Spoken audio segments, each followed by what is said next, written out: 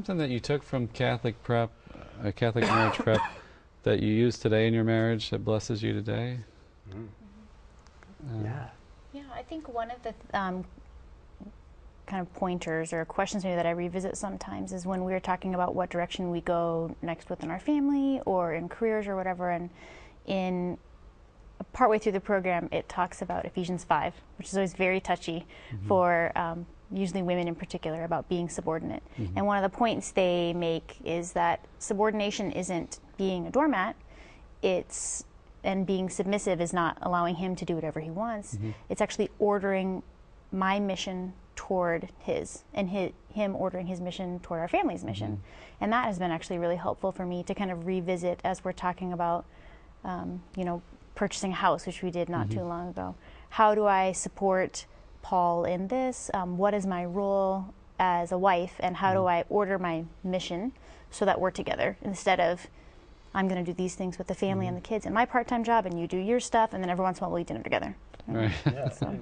Unless anybody think that she was just following my lead, if she's going to follow my mission, it's got to be a good mission in the first place. And so that's my responsibility, is to say, back to the selfishness topic, am I pursuing this thing, whether it's buying a house or changing careers or looking to go back to school, or any consideration that pops in my mind? The first question always has to be, is this good for my family? Am I showing love to my wife and my children by pursuing this thing, or am I just pursuing this for selfish ends?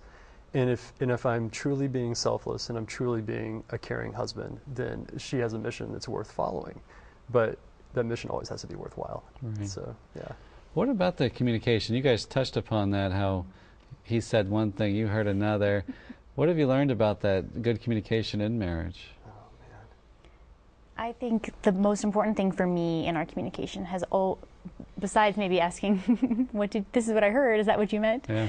And I mentioned this earlier, but really is always assuming the best of intentions.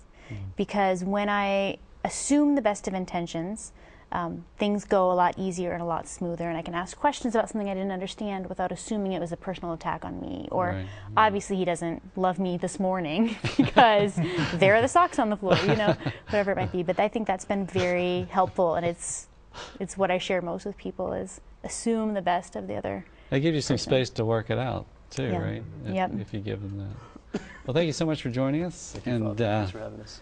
That's Catholic Marriage Prep, and you all are testimony to its good work. So, well, the Lord be with you. And with your spirit. May our Heavenly Father shine His face upon you, and give you His peace. And may Almighty God bless you, the Father and the Son and the Holy Spirit. Amen. We'll see you next week. Thank you.